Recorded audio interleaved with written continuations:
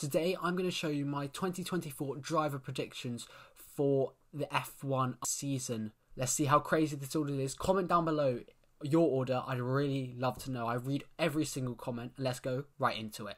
So number 20, it's Logan Sargent. I'm sure many people saw this coming. Logan Sargent, he's an okay driver. I mean, I don't think he deserved a second chance in F1, but Williams do tend to stick with their drivers for with their youth drivers for more than others. So I personally think that they probably made the right decision, but I'm not 100% sure. We'll see how that goes for the second season, but I personally don't believe in Sargent. I think he's going to finish bottom in 20th. He showed flashes of pace in 2022. In 2023, it was a good start for him in Bahrain, but the only reason he got points was because two other drivers got disqualified in Hamilton and Leclerc. So Logan Sargent is going to be P20 for me. P19, now P19 was either going to be an Alfa Romeo or a Haas, as I don't see either of those teams producing the cars for the drivers to do well in, but I've gone with P19 as Zhou Guanyu. I feel that he is a bit overrated, if I'm honest. I don't mean anything against him. I think he was really good in 2022, but 2023, Bottas struggled as well, to be fair, but 2024, I don't see Zhou Guanyu doing very well. I reckon he can get a couple points here and there, maybe finish the season on about 4 or something. That's my prediction. But Zhou Guanyu is going to be P19, I reckon. Sorry about that, but I'm going to blame it on the car rather than the driver. Because P18 is Valtteri Bottas. Now, Bottas is declining. We all know it. He's not the same driver he was in Mercedes.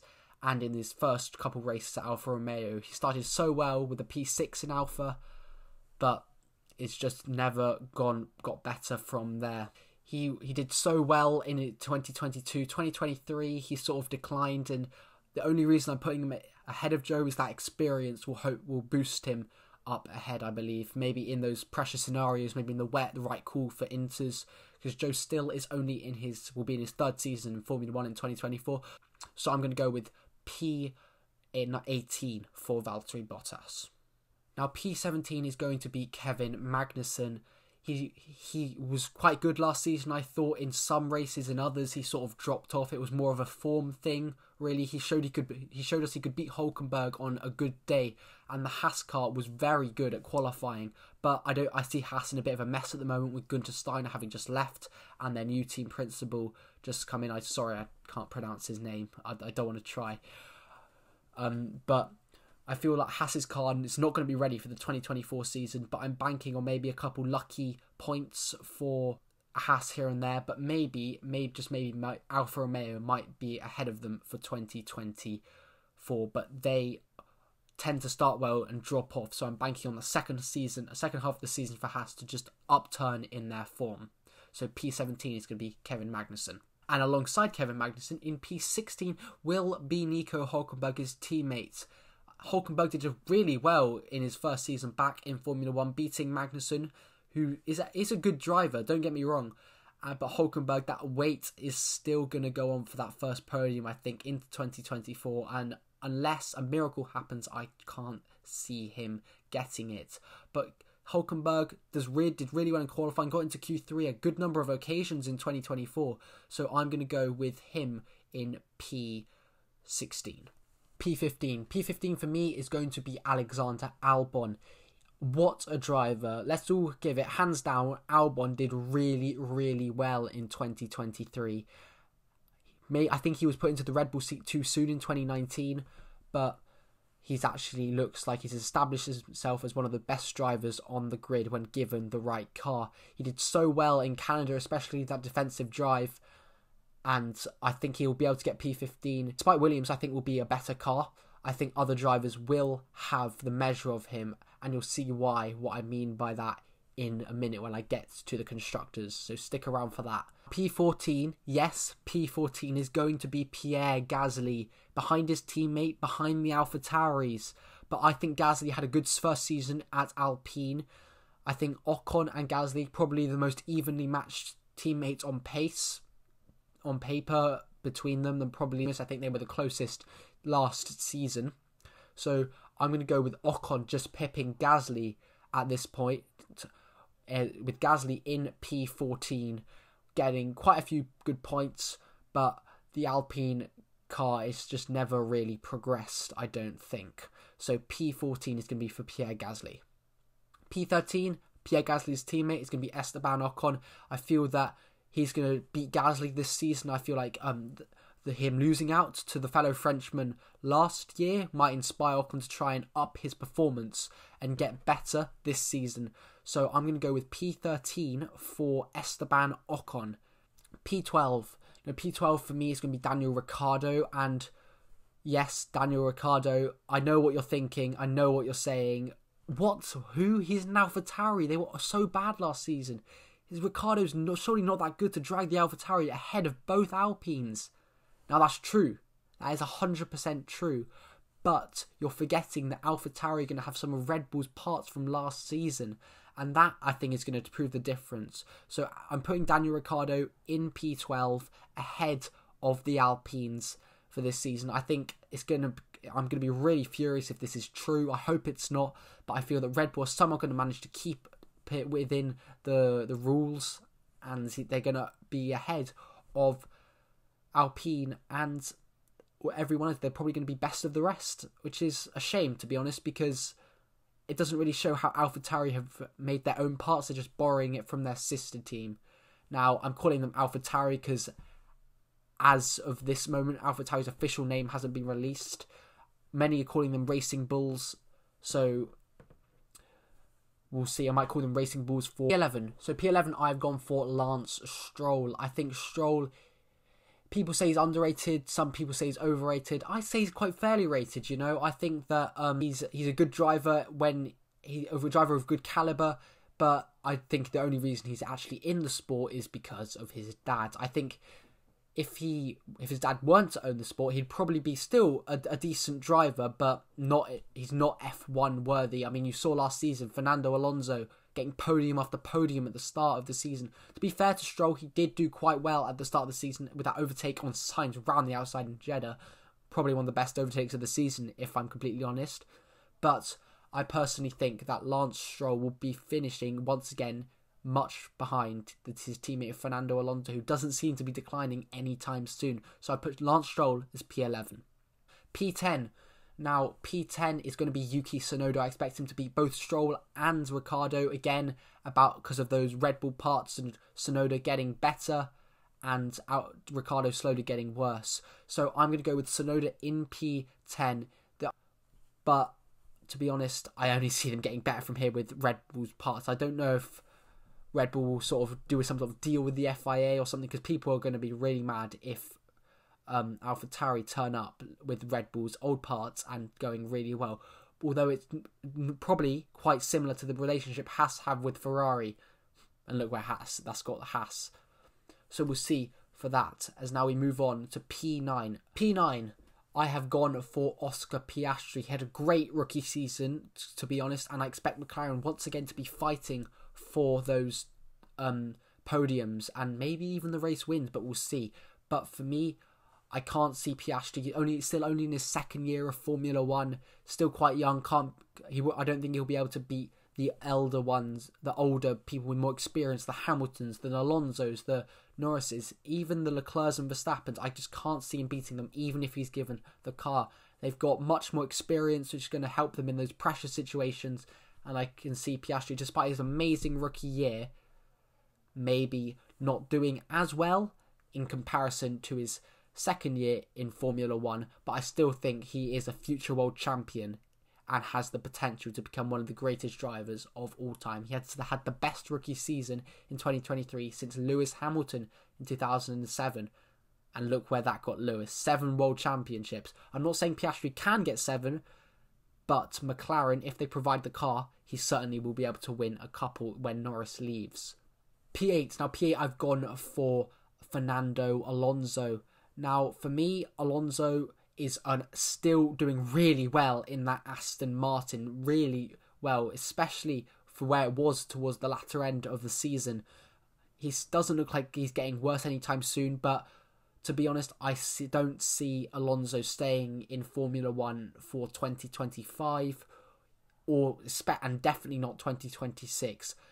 He's getting old, so I don't see Alonso staying in the F1 for much longer, but I do think in his final couple seasons he will be able to still take everything out of that Aston Martin, and I'm sure he'll do it well. But Aston Martin, I don't see them having the best form that they did in 2023, so I'm going to put Alonso in P8. So in P7, I've gone for Carlos Sainz in the Ferrari. I think Ferrari will once again have upped their game. They've got a completely new design concept, as with Mercedes, so it's sort of a 50-50 of who's going to go better. I'm going to go Carlos Sainz despite his amazing form last year, one of his best years, if not his best year in Formula 1. I'm Carlos Sainz in P6 because I don't see him beating Leclerc, despite he almost did last season. I don't see him beating Leclerc.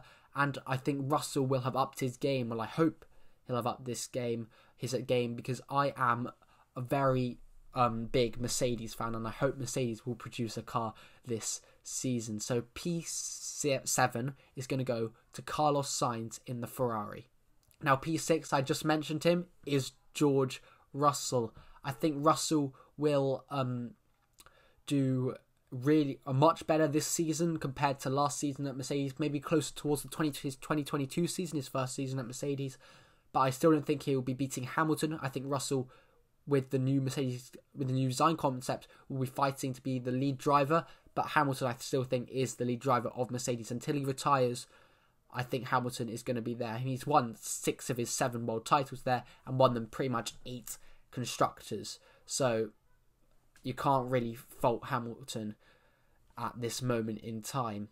And Russell's still reasonably young. He's getting on a bit now. Maybe he needs to start thinking about fighting for those podiums that Hamilton was so consistently last season, which is what brought him up into P3 and almost P2 in the championship, actually. It's very close to Sergio Perez. So I'm going to put George Russell in P6. So in P5, I've put Charles Leclerc. Now, many of you are thinking, what, Leclerc? He's much better than Perez. Look at his form last season. Yes, that is 100% true. I completely agree with you. But for me, Leclerc is a qualifying merchant. He does so well in qualifying, and he's got some good defence, so he just stays like that in the race. But to be fair, in the last part of the season, he did do extremely well in the race, so I can't fault him there. And I expect him to carry that form towards the start of this season. But I think Leclerc, when under pressure, he just loses it. I mean, there's so many examples. For example, in France in 2022, he was winning the race comfortably. He didn't have to push the car at all, but he made a driver error and spun. Miami in 2023, he spun, causing a red flag. And also other times, which I can't remember right now. But Leclerc does crash a lot. You can't deny it. So I think Leclerc is going to do well, and he's probably going to be better than Perez over the course of the season, but I feel that Perez in that Red Bull will maybe notch up a win if Verstappen lets him, or Leclerc will just crash a bit too much and maybe lose the P4 late on in the season. So I'm going to go P5 for Charles Leclerc. Yes, I've gone for Sergio Perez. Now, a lot of you probably would expect me to put him lower, but I think he's still in that Red Bull. And yes, he made loads of mistakes last season and he's still got P2, which I think is sort of shows that Red Bull is so dominant. If Perez can drive the Red Bull to half its potential, I think that he will get P2, but I don't think he'll be able to do it to half its potential. He crashes too much. I think Perez, he did well in 2021 and 2022, to be fair, and he is a good driver, but he is getting a bit old, and we're going to see some sort of form declining. We already saw a bit of a last season when he was under pressure in the championship fight, and then when in the mid-season where he got 7 Q1 7 times in a row, he didn't make it to Q3. I mean, if you want to be a world champion, you can't be doing that. You've got to be making Q3 consistently. Bottas made it 103 times in a row Q3 while he was at Mercedes, and he didn't win a world championship. He didn't even get close to Lewis Hamilton. So what is it for Perez next after he leaves Red Bull, which I don't doubt he will in 2024? after the 2024 season. I think he will leave, maybe go to Audi, but we'll see. So P4, I've gone for Sergio Perez. Now P3, I'm going for Lando Norris. I think McLaren will really turn up this year. They've certainly posted whatever it takes to beat Red Bull on their Instagram, on their YouTube. They're going all in for this World Championship. But I think the young Oscar Piastri being young might cost him a bit compared to Alonso. But Lando Norris, he is a lot more experienced than Piastri, and I think he in the car, as we saw quite a lot last season, Norris can definitely go for wins. But he hasn't got it yet, but I expect Norris to get his first win in 2024 if the Red Bull doesn't prove too dominant. So I'm going Lando Norris in P3. That only leaves two drivers. One of them is Max Verstappen, the other is Lewis Hamilton.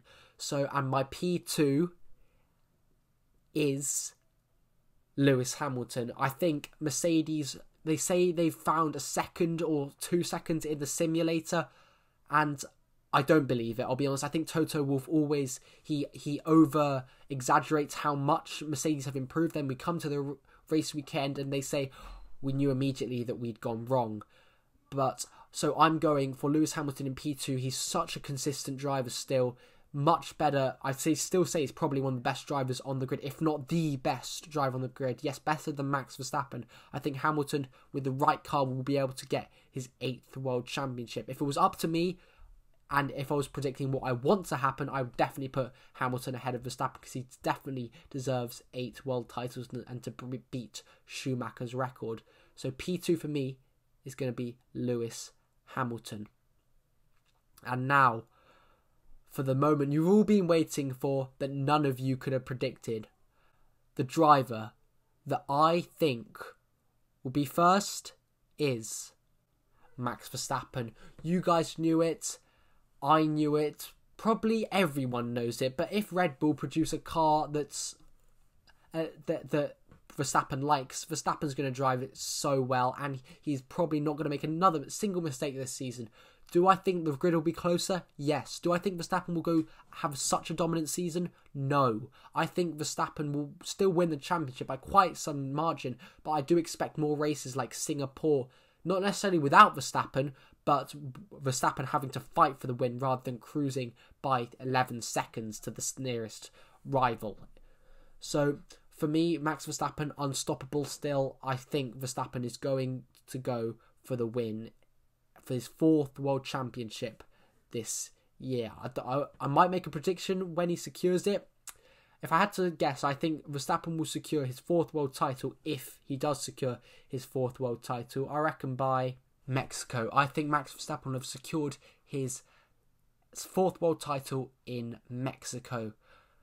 What a way to do it as well, in front of that crowd. Perez's home crowd won't be too happy about it if Perez gives him some sort of fight. I'm fingers crossed that Hamilton or Norris or Mercedes or a team in general will bring the fight to Red Bull, but I can't see anyone stopping Max Verstappen.